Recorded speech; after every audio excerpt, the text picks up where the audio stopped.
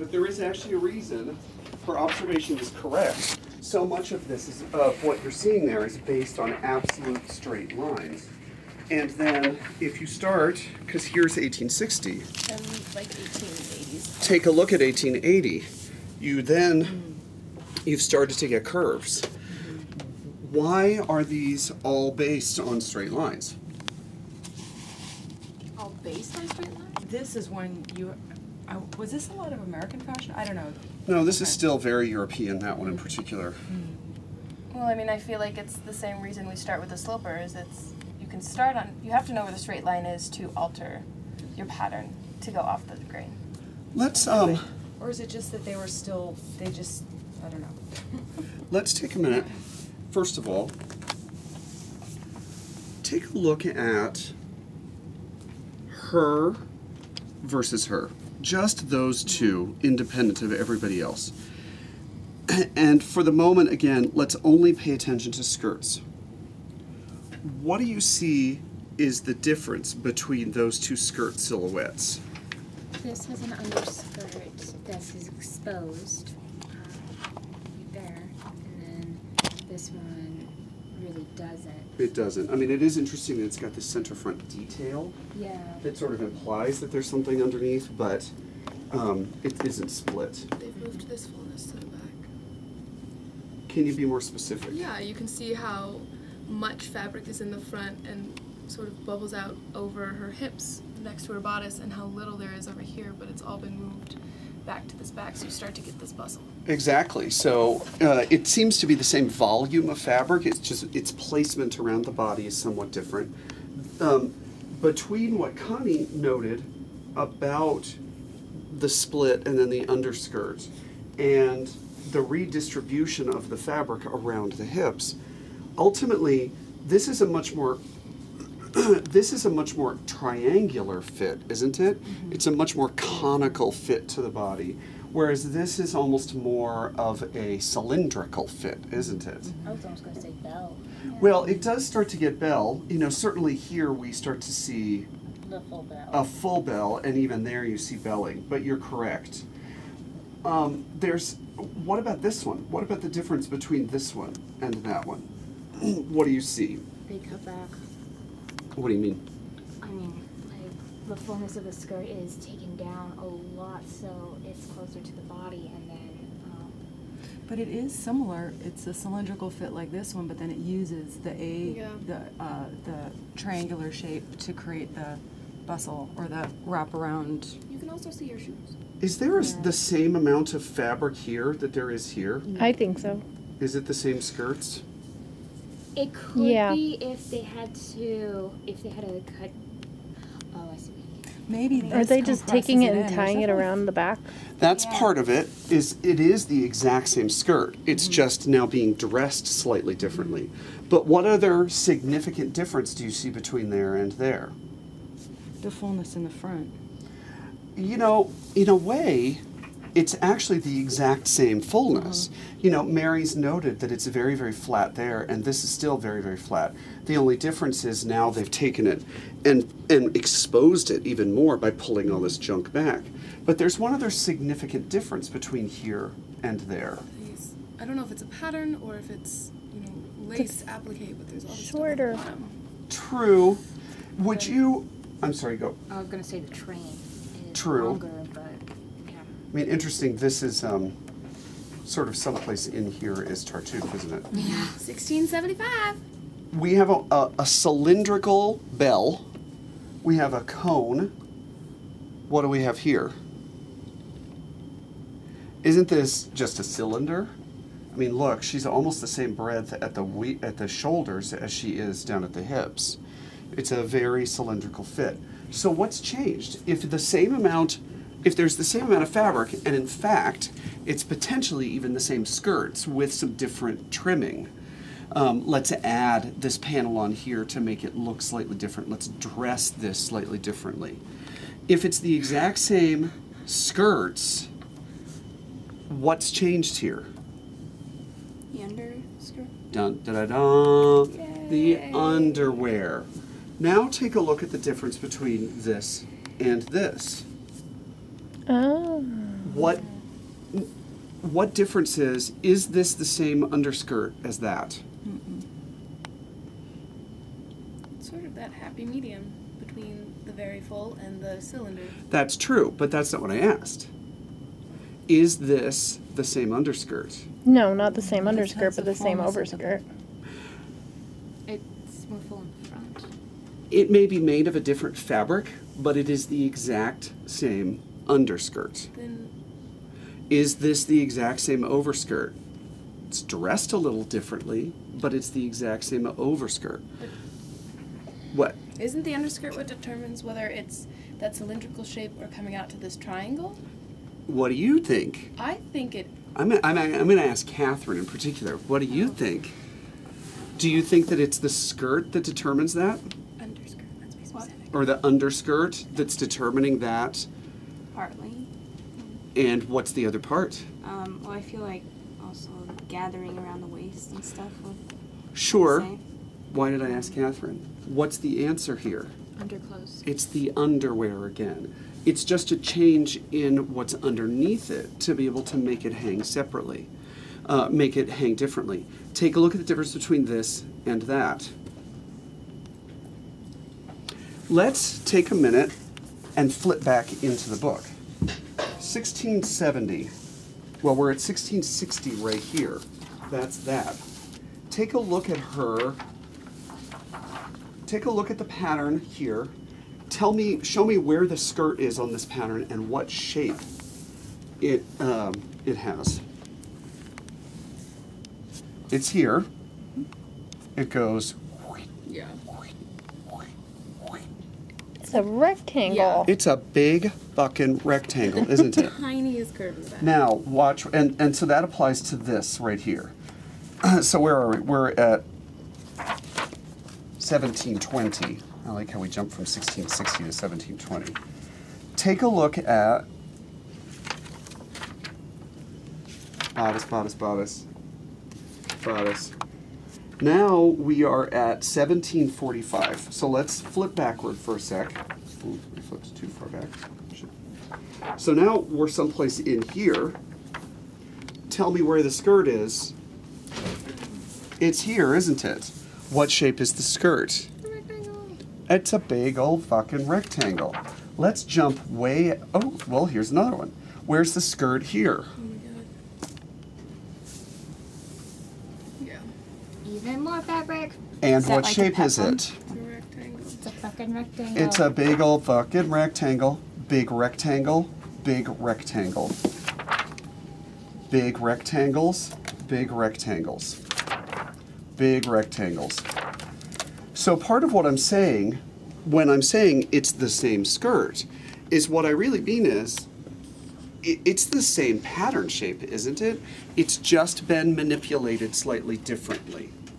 And certainly one of the things we've talked about is that manipulation is partially the product of the quantity of fabric, the distribution of the fabric, the trim and the treatment of the fabric, but it's all the same thing over and over and over again. You know, I'm in Walmart this morning shopping for both the dance concert and for Jesus Christ Superstar. And we are a great example of what I saw in Walmart. What is every single top in the women's section? Rectangle. It's a big old square. Everything we're wearing is a big old square, but they all look slightly different because of the fabrication, because of the distribution of the fabric, because of the color or the trim work. It's all the same stuff over and over again. Why? Why are they all rectangles? Because one of the things you're going to see here is, if we jump forward to 18, I think that page is just way out of. And that's how you handed it to me too? No, I So know, was but it's like way out of sequence in terms of time because it's someplace in here. 1840 to 1869. There's a giant jump in time.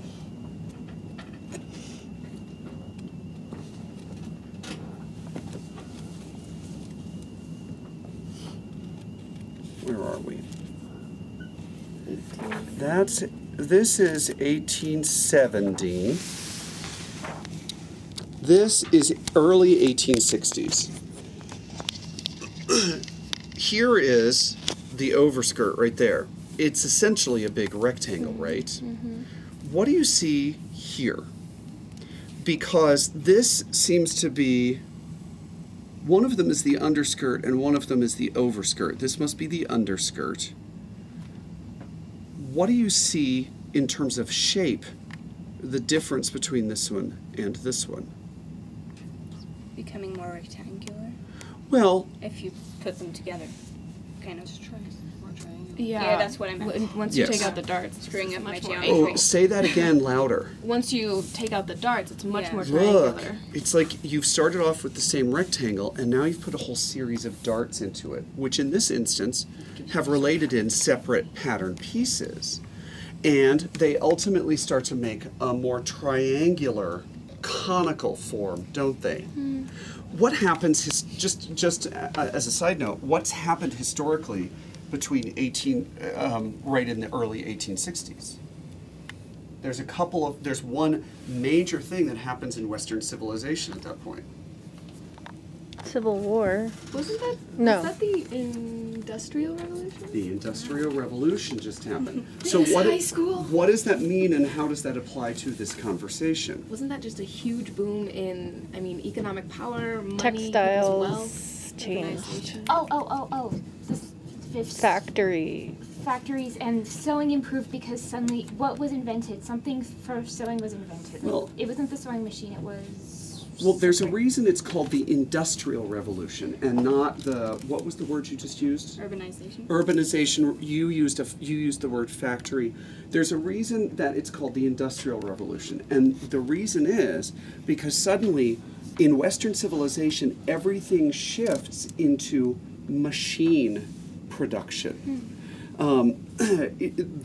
Everything from the invention of the steam engine and the locomotive to the invention of the cotton gin, which leads into the mechanization of a loom. So how much more quickly, just in that 15-year period, how much more quickly can you produce fabric and therefore produce clothing? So one of the things we've talked about here, at this point in history, you would never ever cut into a rectangle because it's taken you forever to produce. Look at the way that we treat fabric now. You throw away half of the muslin that you work with, right? Because it's so easy to produce and chew through. Here, you can start to see the beginnings of that social trend. And so look at what happens. Now let's jump way ahead. What do you start to see here in this, this is 1903, in this Gibson Girl kind of look? Say again? Fit. You do see fit, but what was the very first thing that Rasmeen said when I opened this up? So many straight lines. So many straight lines. Is there a straight line in the fashion here at all? Maybe in their applique, but Not a bit. And look at what happens when you start to look at the patterns. Look at the shape of the skirt now. Look at the shape of the sleeve. oh my god. All of these sleeves are essentially rectangles, not unlike what you've done for your fiddler shirt. And suddenly we start to do crap like this. Holy Toledo. We've suddenly moved from the rectilinear to the curvilinear. Why is this important? This is important for a couple of reasons. The first reason it's important is because one of the things that you're learning to do is you're learning to read a sketch. So what do I mean by that? You go. She started to speak first. Be able to look at a sketch, determine the lines, and determine how to, like the shape of the patterns, and how to create, you know. How to create the product based on that information. Yeah. What period in history are we looking at right here? 1920s. 1920s. Looking at this, just based on the conversation we've had in the last 5 minutes, what are the pattern shapes that are going to characterize this particular garment? They're all going to be very rectilinear, aren't they? But if we go backward to this, it starts to be a bit more curvilinear. Take a look at her right there, or her, or her. Yeah. What shapes are those pattern pieces? Columns. They're all columns, and so what shapes the pattern pieces? Rectangles. We're back to rectilinear again. So part of the reason we're having this conversation is because in the long run, where you're headed is trying to be able to read the sketch. In order to be able to read the sketch, you can now start to see a rectilinear sketch equals what? Rectilinear pattern shapes. A curvilinear sketch results in curvilinear pattern shapes. Let's take a minute.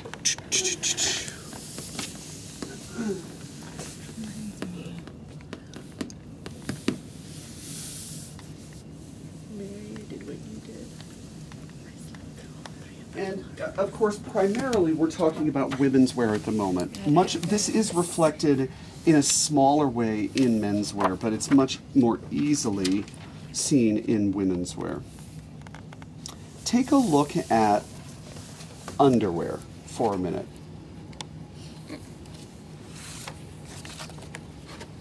First of all, let's talk about what you see here. Obviously, what you see here to begin with is a silhouette of what the dimensional interpretation of this corset is supposed to be, what it turns the body into. And here you see the individual pattern shapes. Even though this book doesn't have a grid work like this one does, everything is still laid out presuming that the edge of the page is the grain, and they give you a scale right there. And so in a couple of these books you can actually see that I have see-through grid work that I put on top of these things, because then you can just copy it and then suddenly you have the grid work. And in some of them you can see, you know, from 20 years ago when that kind of technology was a little less accessible, where I've just drawn the grid work in on top of it. Tell me about the shapes, the form that you see, both the form in terms of what the corset's going to do to the body and the shapes that make up the form. For me, I immediately start to see the actual musculature of the body in terms of this comes down your front abdominals, and these are like your transversus muscles, so they're all coming down into that point right at the top of the groin. Interesting. Mary just did this. It's a triangle. It's triangle. What is a triangle? Rectilinear shapes again. So if you actually take a look at our timeline here, what you start to see also is that in the bodices, everything is also very square. Now, the truth is there is some curve to these. They're not dead rectangles like the skirts were, but that's mostly because 9 times out of 10, people's waists are smaller than their bust lines are, and their shoulders are. So there has to be some sort of curve. What do these dark rectangles represent?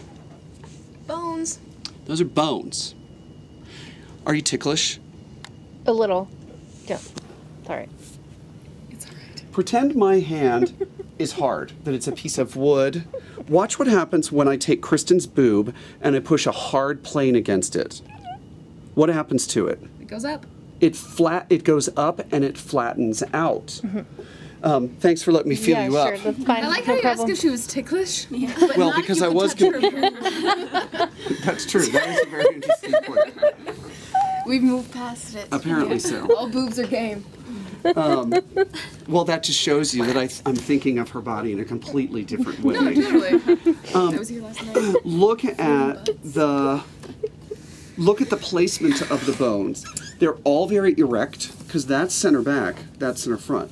So they're all completely perpendicular to the waist, and they're dead straight lines. That's what starts to create this kind of posture. I mean, the thing that's interesting to me, this actually is the foundation of, this was the sort of fundamental research that we used to make all of the bodices for Tartuffe. Let's jump forward to the 19th century, post-Industrial Revolution. We all go, ow. What do you see here? See a horizontal one as well. We do see a little bit of horizontal, which is Like the interesting best. because you can see that we've actually got fewer bones and they're smaller bones. So we need some other things to start to support the breasts. But you just said we start to see curves. Let's jump way ahead. Can you make curved bones, as a side note? What an interesting question that we're going to discuss in a minute. Yay. Take a look at that. I mean, look at what that's supposed to do to the body. Take a look at that one with the curve all up in the hip. This is your Gibson girl kind of thing. This is that true hourglass. So we go from dead rectangles to dead curves. Why is this important? Because when we're going to read that sketch, are we just paying attention to the clothes that are on top? Why not? Because that's not what produces a silhouette. Because that's not what produces a silhouette. One of the things we've learned in the last 15 minutes is you can take a plastic bag and put it on top of a watermelon, on top of a lemon, on top of a car, and because of the car, the watermelon, or the lemon, the plastic bag is going to take on a different form, correct? So when we are producing a silhouette, what we've got to start thinking about is the understructure underneath that creates the silhouette. How are these kinds of understructures, these kinds of silhouettes from the waist down created? We are going to presume that everything from the waist up is created via some sort of corset, bra. I mean, you guys even see that today, the difference between wearing your comfortable Sunday morning bra when you're not going to leave the house, Right. your Saturday night push-up bra, your Saturday afternoon going to the gym bra. Those are all different, right? And so all of those things are creating a slightly different silhouette. The corset is the exact same kind of thing. But going back to skirts and thinking from the waist down, what are the items that are creating those different silhouettes? Petticoats. Petticoats. Or farthingales. Let's start with the word Farthingale. petticoat. It's a fancy word for hoops. What is petticoat? Farthingale. Petticoat, underskirt, fluffy thing. Petticoat, underskirt, fluffy thing, she says. What do those words mean? There are lots of layers of fabric that can be ruffled or not that just add more fullness that usually you can do in a cheap fabric, so you're not filling fullness with like your pretty taffeta or something. Take a look at the difference between this silhouette and this silhouette and this silhouette. Well, actually just all four of these across the bottom. What do you see happening to the skirt here? Fuller. It's becoming more expansive. The truth is, the amount of fabric is probably the same in each fabric, but the silhouette is becoming larger and larger and larger. We know, because you've seen Gone with the Wind, what's she wearing underneath here? Whoop. She's wearing some sort of giant hoop, right? What's she wearing underneath here? No hoop. Say again? She's actually probably wearing a very small hoop. And in fact, it's probably almost the exact same hoop that she's wearing right there. What's she wearing right there? Petty. She's wearing petticoats. So how many petticoats is she wearing to be able to create that silhouette? So many is what Connie says. How many petticoats is she wearing? How many petticoats is she wearing? No, petty. Well, How many petticoats is she wearing? that's no petty. She's probably wearing something just because it's like wearing panties, you know, so that if she pees, she doesn't pee on her dress. She pees on her underdress. But, well, I mean, let's be realistic. Especially at that point in history, it was a totally different game, like if she got her period, right? Right. Oh. I'm so glad I live now. Yeah.